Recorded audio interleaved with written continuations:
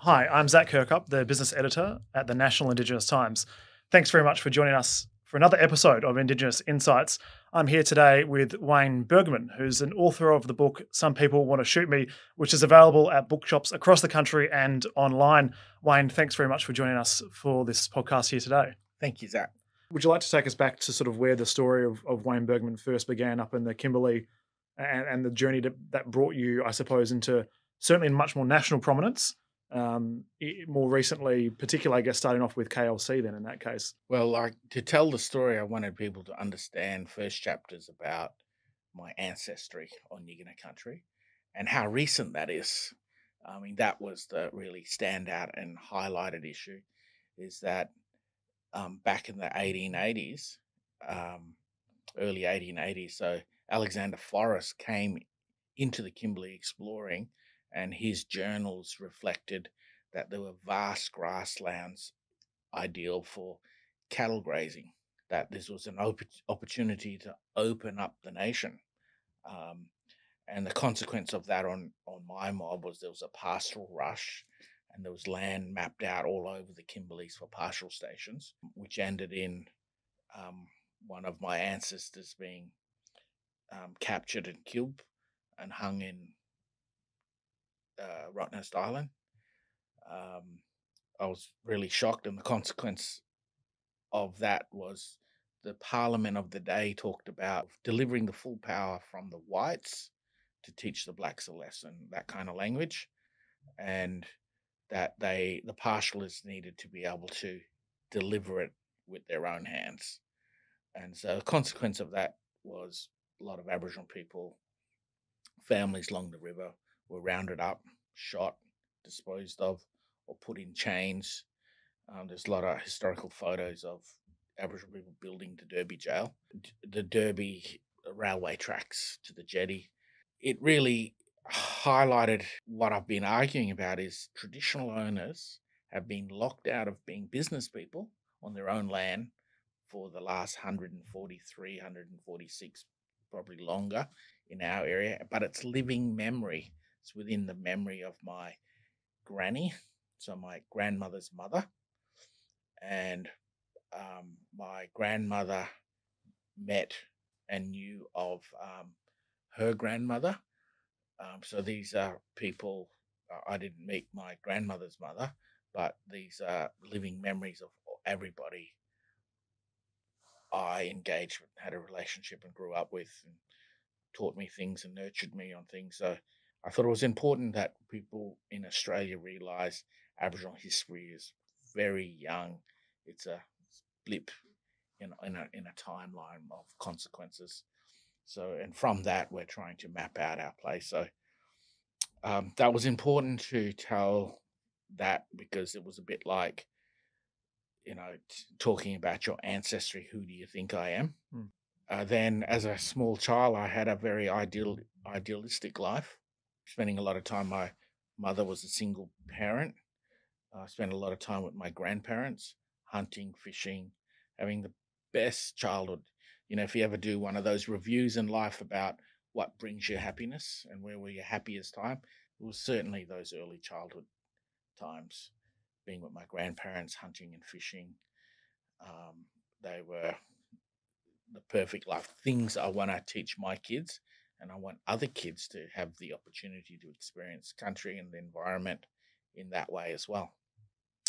Then I moved on from there in my early teens, teenager, got in a whole lot of trouble with police, got mixed up with the wrong crowd, did a whole lot of break and enter in Derby, got caught and got a community based order, I think it would have been, got sentenced by 3 JPs, could sit.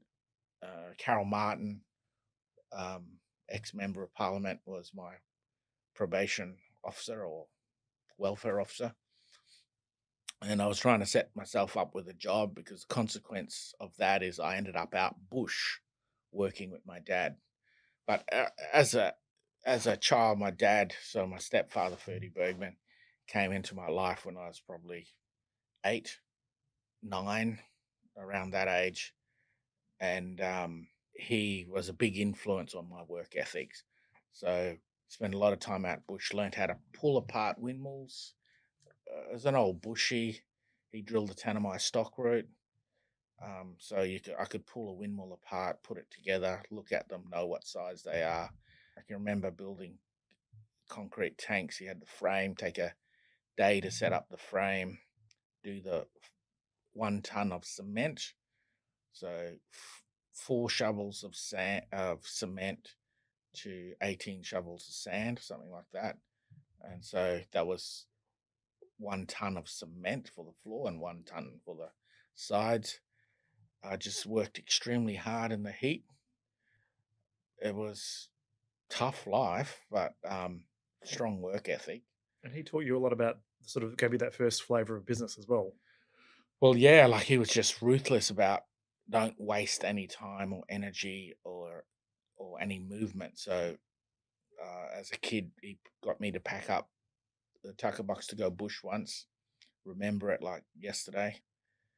Ran out of food out bush because I never knew how to pack a tucker box. I would have been, I don't know, 12 or something. Run out of food. And I said, "Oh, we need to go into town and get some food." And he said, "No, they can't afford the fuel. Finish the job first." So we stayed an extra 5 days to finish the job. And he handed me the rifle and I had to shoot whatever I could to eat. He seemed to be able to live off the smell of an oily rag. That and doing the quality of work, like being very proud of the quality of work you do, that it's built for 100 years.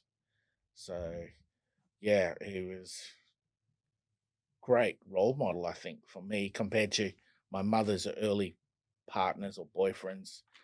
Were extremely violent, and he was extremely respectful and caring, and never raised a hand against mum. So it was a different value proposition, and it was important for a young male, I guess, to have that a strong male figure like that. And so then came down to Perth. While I was in school, I came down to Perth from year 8, flew down, experienced city life, went to Trinity College, and the very first thing that happened in year 8 is the school teachers realized I couldn't read or write. I struggled. I can remember in one of the first home period classes saying, "Write down your times table." And I thought it was mathematics timetable, not your itinerary for what you're doing the day. And there's me writing out. I just had no idea. And then trying to work out what the hell's going on, following other kids around the school because they were in my home period class, then end up in a science lab and the teacher saying, "Mr. Bergmann, get me a test tube." Had no idea what a test tube was. So kind of walked into the storeroom looking for a sign and trying to spell it out. And then he storms in saying, "What's taking you so long?" and grabs the test tube. I was like, wondered out, pretended I knew what I was doing. But that's what the experience was like, being on an excavator for the first time, like experiencing that, or an elevator. And it was incredible, coming from a small country town and experiencing that. And so you say in the book about that period of time in your life where you couldn't read or write necessarily, and you fast forward only a couple of years really, and you go on to become a boilermaker and then a lawyer, and then the trajectory continues to sort of grow for you. How did you find that changed from that circumstance where? So I played rugby union, broke my collarbone in year 9. So I took year 9 off and then played in year 10 and got into the state team and then played in the Australian Championships in year 10. In the beginning of year 11 for the state under 15s, and went and played in Brisbane. And I came back. I had a number of injuries. I only played a couple of games because I think ligament in my ankle. Came back, was very disillusioned, and was seeking help. And I went to my basketball coach talked to him that I wanted to improve my English, and he said, "Don't worry about it. Just play basketball." And I was shocked and disappointed. And so I went back to the boarding school and rang up mum and said, "I want to come home." I learnt my lesson from then. I was too young to make that decision. Mum said yes. So a couple of days later, I was on the plane home, and that's when I got in trouble with the police. Um, did a whole lot of break and enter, and it was from working out bush with Dad that I wanted to. It was tough. I wanted to get away, and I rang up a friend from school who helped set me up with the Boilermaker welder apprentice, which I could already cut steel, weld, measure things. But I went back home, did some started contracting and doing my own things. Again, learning how to quote on projects, working out how much you charge, your time, food, fuel. I started to see that you can change people's lives by giving them a job. Do you want to talk a bit more about your time, I suppose, in finding the Kimberley Aboriginal Law Centre, Law Cultural Centre, sorry, Yeah. and how that sort of So, was so obviously a strong contributor to where you ended up at KLC and then onwards. yeah. So when I did that work as a boilermaker, the wet season came in, and I moved from there to Fitzroy Crossing, where I dropped duty off, and he told me there was this job going at the art centre, Munkajja Arts, and it was being auspices or housed by Garili Adult Education Centre, which was an organisation set up by a number of Aboriginal people, Aboriginal leaders, in particular Aboriginal people who walked off the desert for the first time and met non-Indigenous people that they wanted to learn to read and write. So it was a pretty new kind of organisation, but very strong people. So I put in an application and got selected to be the Aboriginal art trainee. And then from there, I started to learn to do more written work. My spelling was terrible. I used to have a sign on my desk where I'd have all the different, you know, 1,000, 2,000, 20, 30, 13, 14, whatever things I couldn't spell on the side of my desk. So when I wrote out checks for the art centre, I got it right. I'd have all these coping mechanisms so you wouldn't know what was going on. Put all these things in place. So from there, I got asked to help move the Law and Culture Centre from Broome to Fitzroy Crossing. And then that's how I got into working for the Kimberley Aboriginal Law and Culture Centre, CALAC. New organisation. The board then interviewed me and a few others, and they chose me. They chose me with pretty much no skills to be the coordinator, the senior staff member to help run CALAC. And that's where I developed this incredible bond and relationship with old Joe Brown, who was like my grandfather. He taught me all this stuff about traditional law and custom. We would head out to the desert to Yagi Yaga, Ringasoke, Balgo, Mullen, Billaluna, these remote WA Kimberley communities. And I'd always sit behind him, and he'd have a group of men in the front in a circle, speak in language, and he'd turn back and ask me. He described me as a little puppy dog that I'd have to follow him around, and he trained me up. In that period, I saw a number of people that was walk past the art centre and that who was speared, seeing tribal punishment being dished out. It was just normal. No one reacted. But sometimes tribal punishment went wrong, and the police would try to interfere with it, and they always wanted to punish the people who did the spearing for assault. And the strength and requirement of this is all confidential, none of your business. And the police has continued wanting to get hold of people who are doing it to have them charged. And all the elders would just stop quiet, all the middle-aged men would stop quiet. And so it that's the law, and it's based on a system, a culture, a practice of confidentiality that no one's entitled to know unless you've been initiated through that level and have a different status and understanding to be able to talk in those meetings. Do you think that experience helped develop a sense of that real sense of strong of justice and fairness and equality as well? It was the first thing that catapulted me into. I can remember sitting down with a Kimberley Land Council lawyer at the Law and Culture Centre, where they explain that customary law is only taken into account in mitigation. So you're already found guilty from the Western law, and then if you got punished in a cultural way, that the judge or magistrate could take that account in sentencing and reduce your sentence accordingly. And I just thought that was so unfair.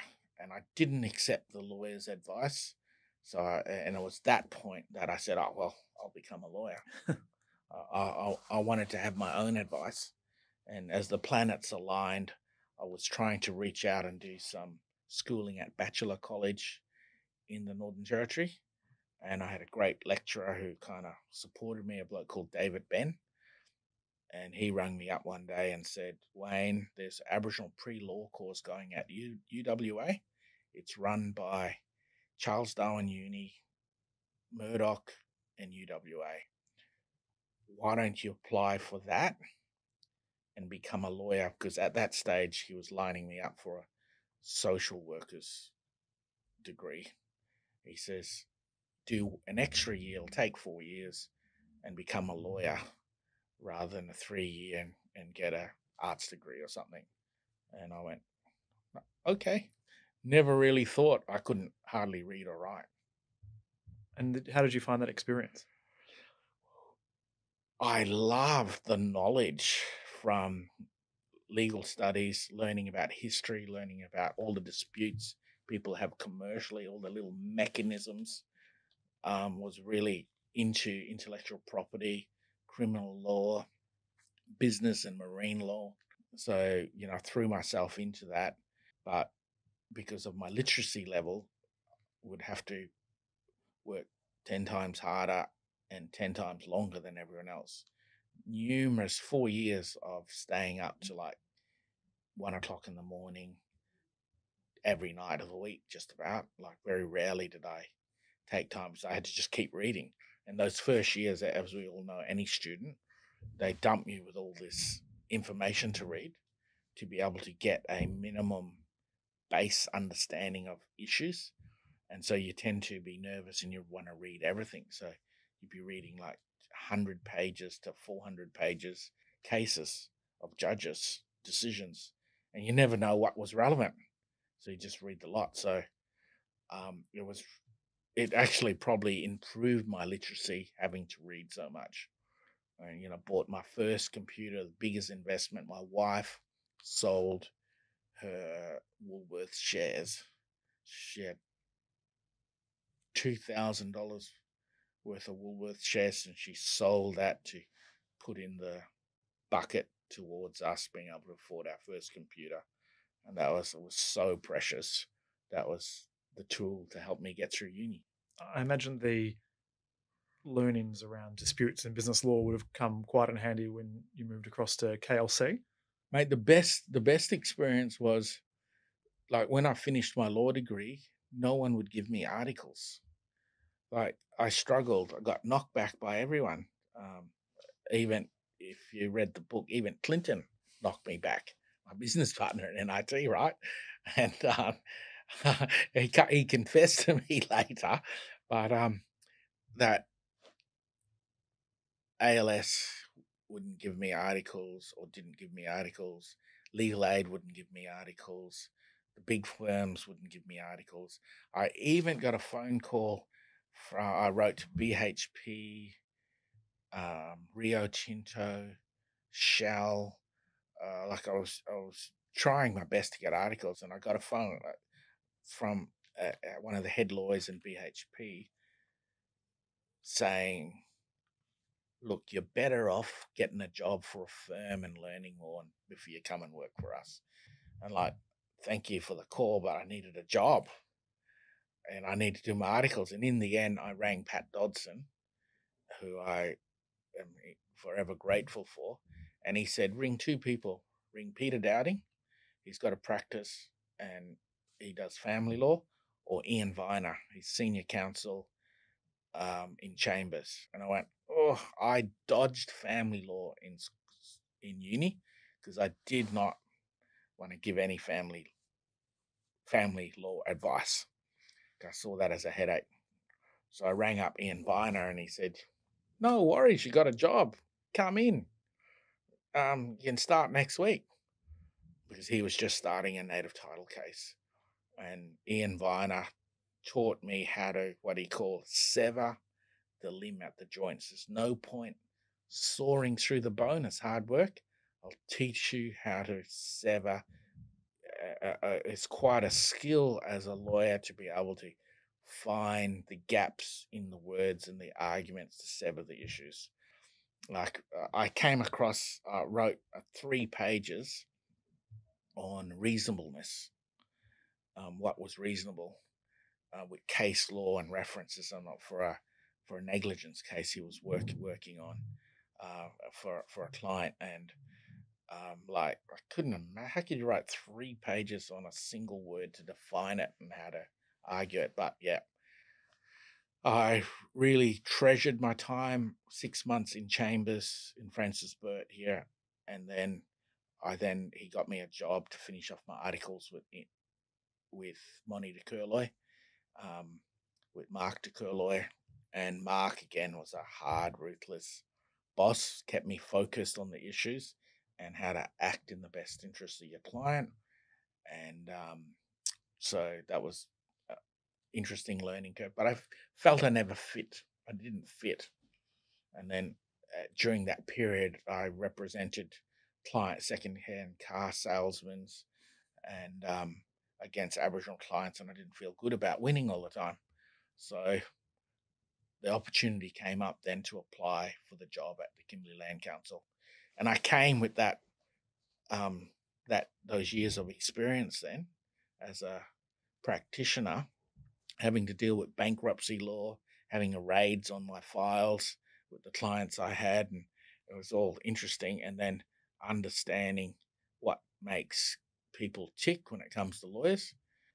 Unless you got deep pockets, you've got to be very clever in your arguments, because lawyers can charge a shitload of money, and if you don't have the money to keep them hammering away at the issues, you end up caving in.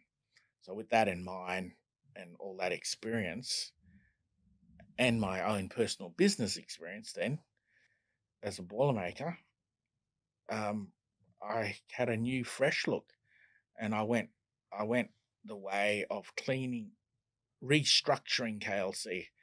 My mark in time as the CEO of the Kimberley Land Council was to deconstruct the organisation to be able to reconstruct it. And of course, Kimberley Land Council, subsequent to you taking over and becoming CEO, has went through numerous contentious issues. I'm thinking of things like Glen Hill and James Price Point, and then the power that was, I think, installed in you at that point in time, the CEO, after the restructure. Yeah, so I, in those early days, you couldn't get lawyers to work for Aboriginal Land Council, right? I walked in with 23 staff positions, with a $4 million budget and 5 matters in litigation. Each matter was going to cost $1 million a year. So then you had to run all your staff, and I ducked and weaved and juggled and jumped and dodged things and to make it all work, created priority systems, tried to get extra money, created scheduling, broke up court cases so you can do them in components, so it all didn't have to be done in one financial year. Chase lawyers with commercial experience, not native title experience, because we're in litigation. I needed good, and the whole organization really changed and became really efficient. And some senior lawyers, I think everyone was a bit shocked that we could hold our own ground. And Argyle Diamonds for Glen Heddle was the first renegotiation to happen. In retrospect, I probably should have done more to be involved on a hands-on basis, but I relied a lot on the advisors and the staff I had there, and I learned everything. How I describe it now is everything what not to do in a negotiation, because the Argyle's team was far more experienced, controlled the process, knew what they wanted. I was 33, right? In the scheme of things, very young, dealing with the world's biggest diamond producer, of pink diamonds, and trying to understand financial calculations, traditional owner rights, trying to line up all those things. And the Kimberley Land Council hadn't done a negotiation ever with an operating mine before. So it took a 2-year process to do that negotiation. And during that negotiation, Ord Stage 2 started as a negotiation. So there was so much activity happening in the East Kimberley. And then while Ord Stage 2 was happening, Tanami Gold Mine started operating. So we had some of these major projects on foot. And then we were dabbling with other issues happening.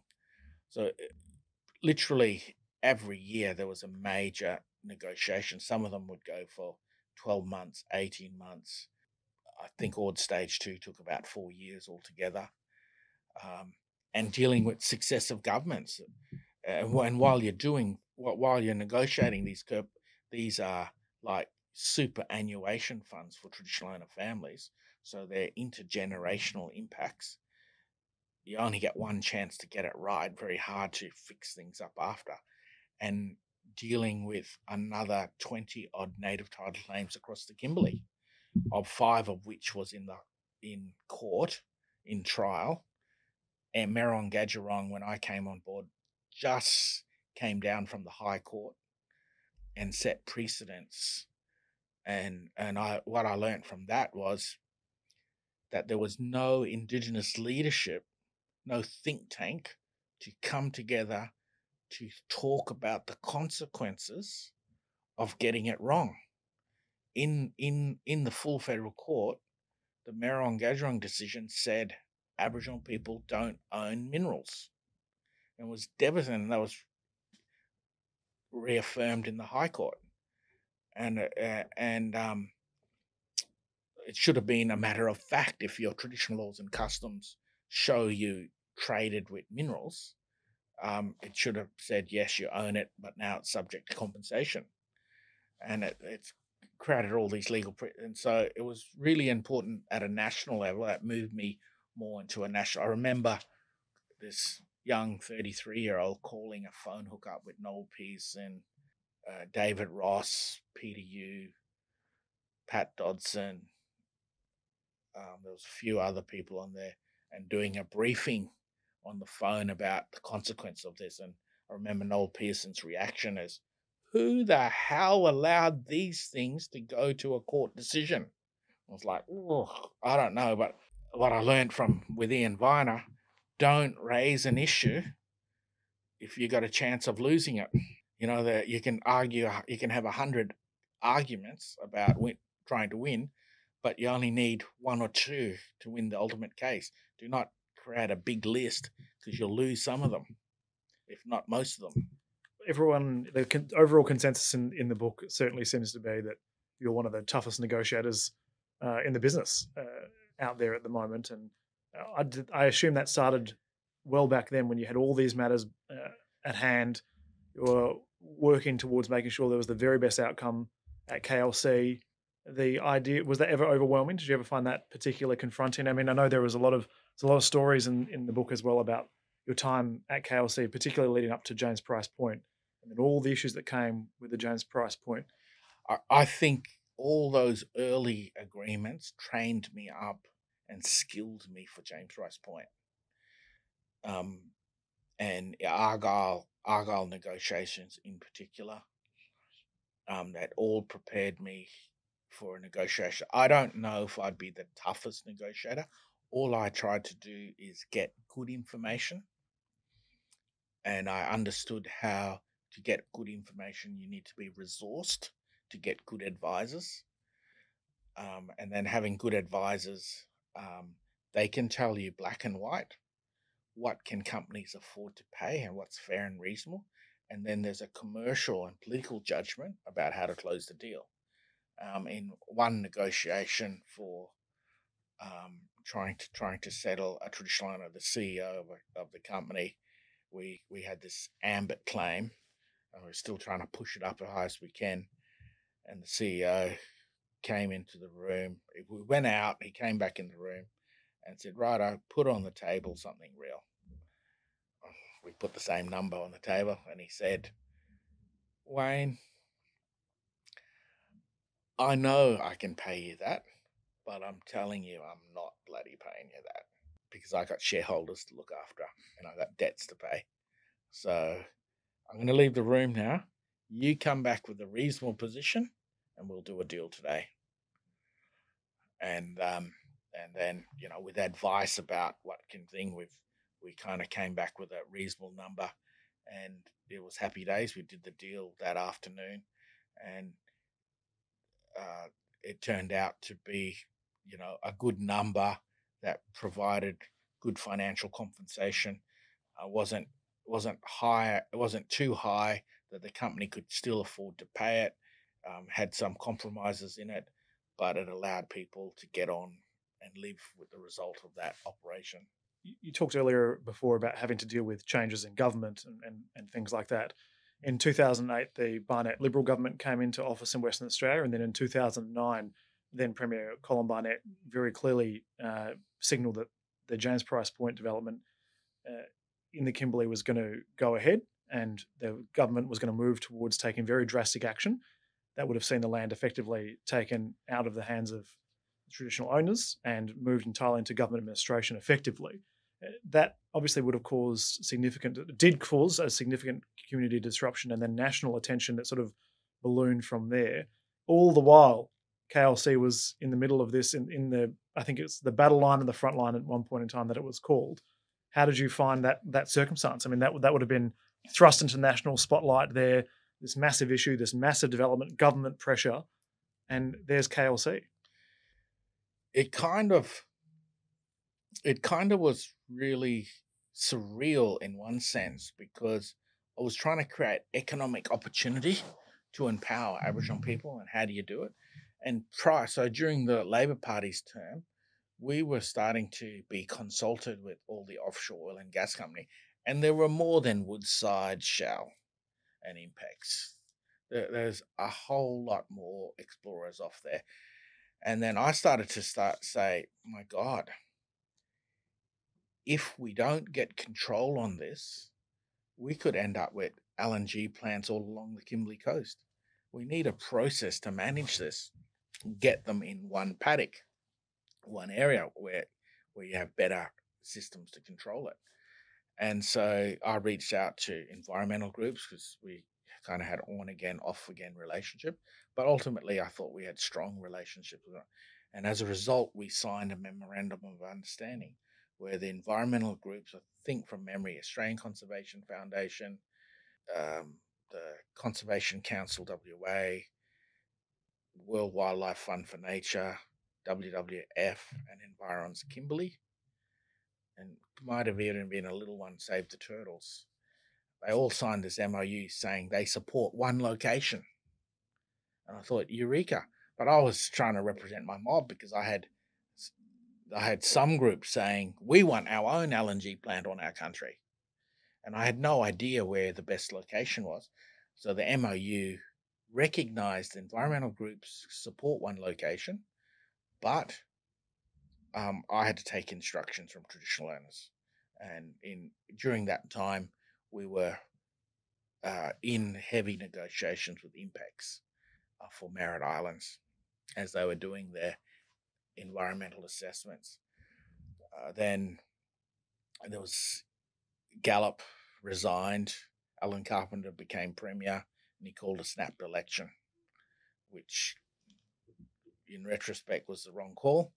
Got rolled by Colin, was brought back. Colin became the new Premier. And Colin took his time in getting sworn in and taken up. I can remember going to Parliament House and talking to him, and he was very interested. He was being lobbied by Impex and by Woodside. This was something like September after he got elected in August, I think. And he was playing his cards, and he made some hardline public statements. The result was I had to start reaching out to the Commonwealth to help.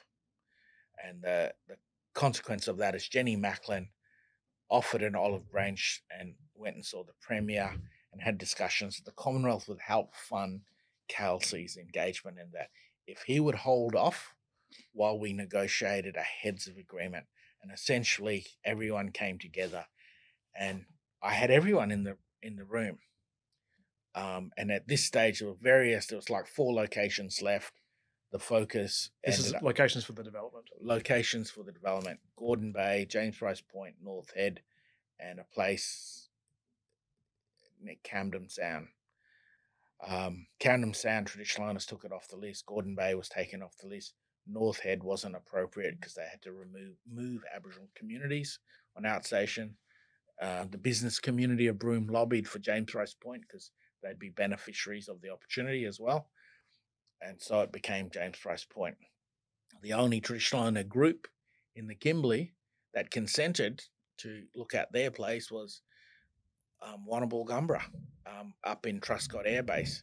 I can remember begging Barnett to keep that on the list, and he said no, the environmental groups would make a big issue of it. I think it'll be James Price Point. It's livable. And Malcolm Douglas, I was in a meeting during the Labor time where Malcolm Douglas also said something similar, that he wouldn't be happy, but he could live with an outcome south of One Point on the coast, but anything north that he would make a big noise about it. That was setting the scene, right? And it became a very protracted process to try and negotiate. There were baits and switches all along. I got to know people really well, but we were well resourced, was comprehensive. But the government decided to be tight on its purse and didn't keep the rest of the traditional owners on the coast involved in the process. So everyone then broke away and started doing their own things. And I think that gave impetus for groups to start splitting. And the families within groups got offended by things, so they started saying publicly, and it became a very tough process and project to try and get certainty on. In the end, we hit a point where it had to be put to a vote, and which ultimately was a voted yes by a majority of 64% of the traditional owners present. And we were criticised for that. Some members of Parliament said that's not an Aboriginal way to make decisions. Why isn't? Like, people were just trying to find stones to try and or throw it at us or pull it apart. That theme of Aboriginal economic development, making sure Aboriginal people had a role, a meaningful part to play in their own economic independence, is a strong part of the theme of your book and your life. After everything that happened with James Price Point and moving on, obviously you decided then to move significantly towards the much more business-orientated part of your life. And well, I couldn't see, you see, during James Price Point, I couldn't see, and my elders around me said, if I can do something about it, because we talked about KLC being established during Nukunba and the stop there. And some of my elders said, well, what did we win from that? What did we gain from that? And we talked about, well, can we create an obligation for employment, business, and participation and get them to work with us better about environment and heritage protection? Like, can we do that? And so James Price Point was this a combination of all those years of negotiations for the trying to get the best way. Like it's yes, it does. We were criticized to say you shouldn't have to sell your native title rights for jobs. Well, no one's lining up giving us jobs unless we do a deal, right? Even when we've done a deal, we're still fighting with the companies to give us a job or a contract, and meaningful contracts, not like, picking up rubbish or Standing around money. yeah, like meaningful things, because that's why that history in the book is important, because all these families in our region have been locked out of the economy, haven't used our land for economic participation. The land was taken off us and given in the majority of cases to pastoralists to run their businesses, and we started doing that ourselves. So uh, that job and participation became really fundamental. And at the end of my time, I just started to get bored. I needed more of a challenge. And I said to the board I was resigning, and they said, "Well, we don't want to lose you. What do you want to do?" I said, "I want to create a business foundation."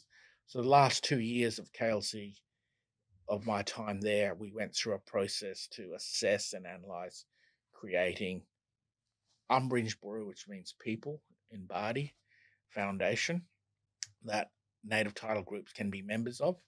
And then the working arm underneath, Cred Enterprise, which is also a charity, actually went out and did the commercial work and did the deals. And I promised my board in KLC at the time that I would do it for 10 years. And to the day, I pretty much resigned on the day, after 10 years of giving. What I realize now is you're giving your time, you're giving periods of your life to the cause. And it came at the end of that, I started to realize I also need to be an example of running businesses, and set up a nest egg for myself and my family, but do it in a way that's an example to other Indigenous people, Aboriginal people around the country, about you can run big businesses and be successful. One of those business ventures that has been a constant focus, I think, for the sounds of it, since you moved in that direction, was obviously with respect to pastoral stations. Yeah. And I'm assuming that goes back to the very sort of inception of what you said before, where it is where Aboriginal people had their land taken off them, given largely over to pastoralists for the most part, particularly in your family's part of the world, and now going back and then acquiring pastoral stations once again, and bringing them all together, stitching them all together for the benefit of the broader Indigenous community, I suppose. Why is it that pastoral stations for you have become such a signifier of importance economically? Yeah, the pastoral stations were like part of our DNA, right? My father had me working on pastoral stations. My great grandfather, for Gentius or Yulia, he worked on pastoral stations. He drove cattle from Halls Creek down to Mikathara and then rode on to Bindoon, where he caught up with the monks who grew him up in Pargo Mission. That is Columbaroo up in the North Kimberley.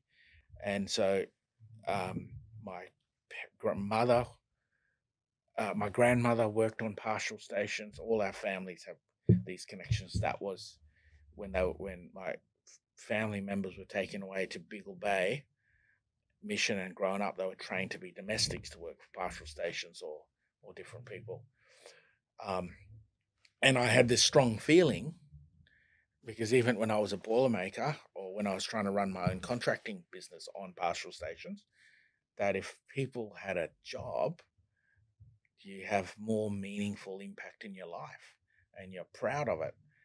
So I wanted to also incorporate cultural values into the workforce, because I could see that if we didn't start working with a cultural lens, that the cultural values will be lost. Like in my days from Calac, when I ran around in the KLC, I would kill kangaroos, goannas, turkeys, catch fish, trade it with other, as gifts, bring it to other people, because that's what I was taught in Calais, is when you meet senior people, you need to bring a gift.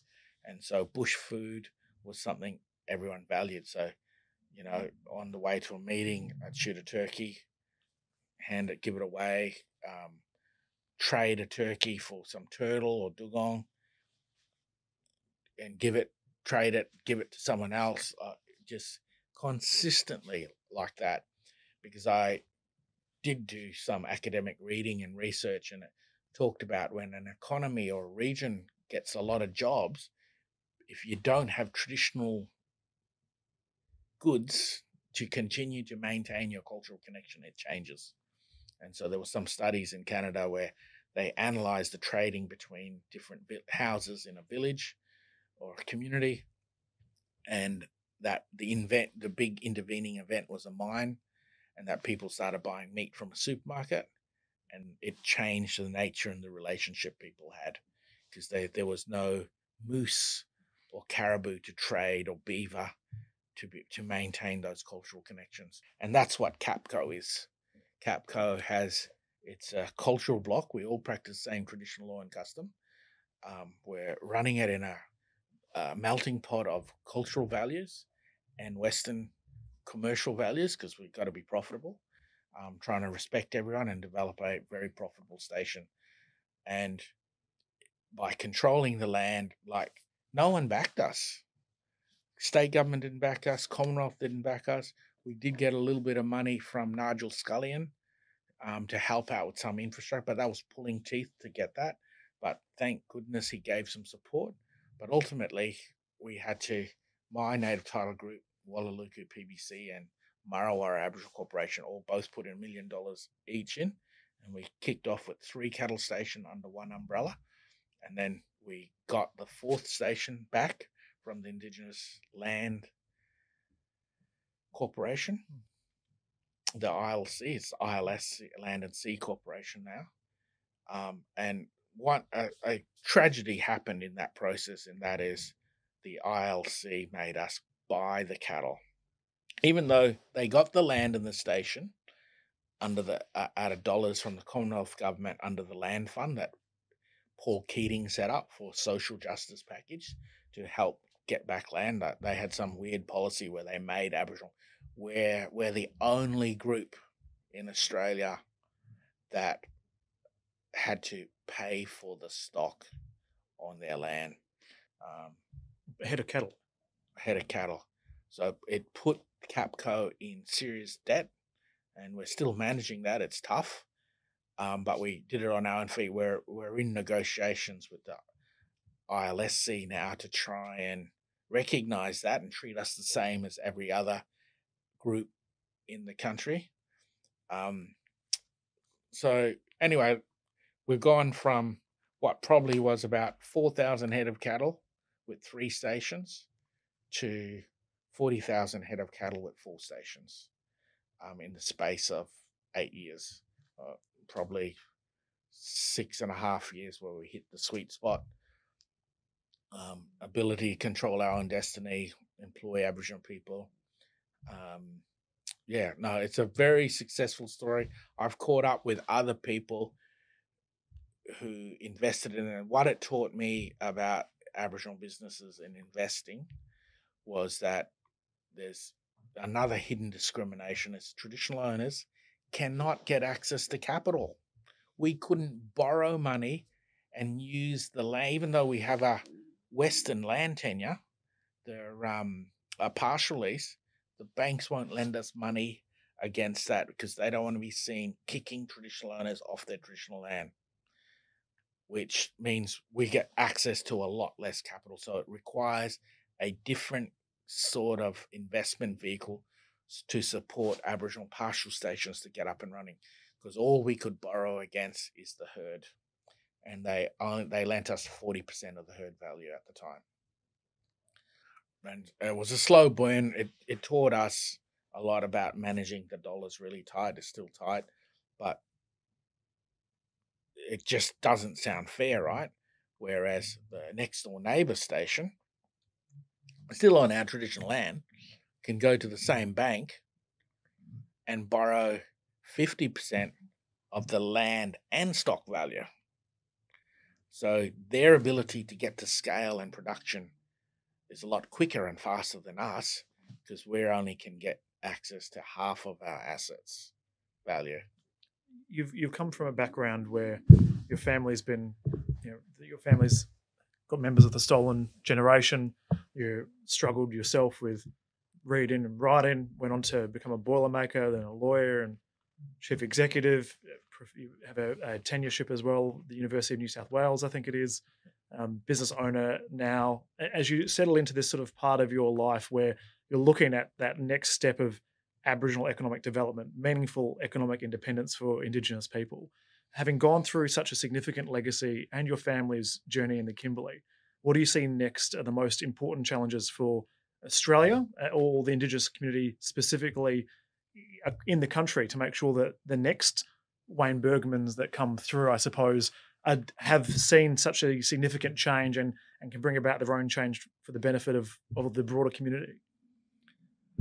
Look, I think then the next step is that we need more support within Aboriginal groups about supporting individuals to be more successful.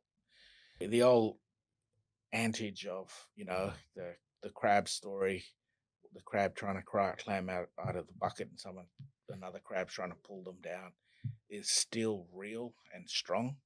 So the more successful Aboriginal businesses, like philanthropy, we have to go to all the non-Indigenous business to ask for philanthropy to help us. Whereas I'd like to see that we're going to Indigenous businesses for more philanthropy, because when you're an Indigenous business on the ground, you know where to put the dollars to make the best impact if you want to create change. Otherwise, we're just creating the historical legacy of someone knows better than us. I think very disappointing, The Voice, but I think it was a poorly executed campaign. So we shouldn't be surprised in the outcome. I think that we should take stock of it and put away any money that's been unspent in that process, invest it and wait for the next leaders to come along.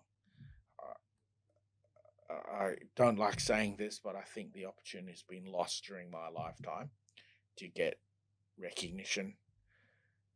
There may be an opportunity to do treaties.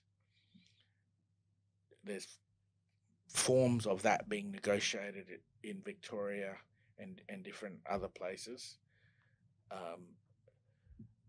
But the biggest change that I think should happen is Aboriginal people shouldn't be negotiating with industry directly about impacts on their country, that these decisions should be between the state, the sovereignty of the state, and the Commonwealth should be settling these questions, because it creates a model where it becomes a legal issue, and the companies are trying to create the economic power, but the real decision makers is the state.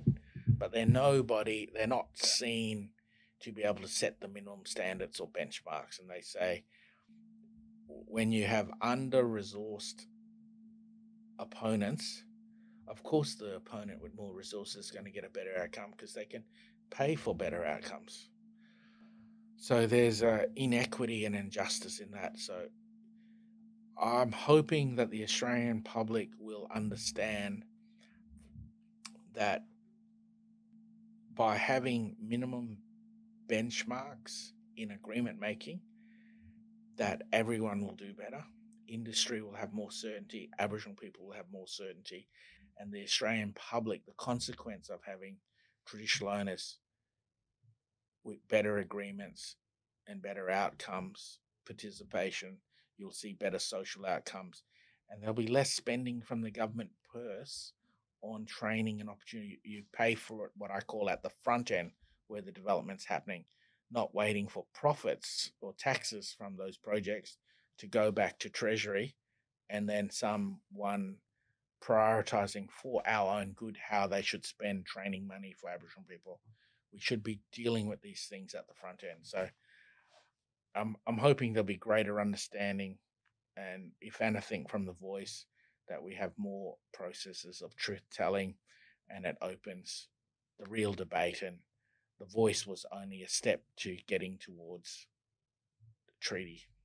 Wayne, thank you very much for joining us here today. And thank you for joining us for another episode of Indigenous Insights with the National Indigenous Times. Wayne Bergmann's book, written with Madeline Dickey, is available at bookshops across the country and online. It's called Some People Want to Shoot Me. And thankfully, Wayne, that didn't happen at all while you've joined us, and I appreciate your time here today. Thank you.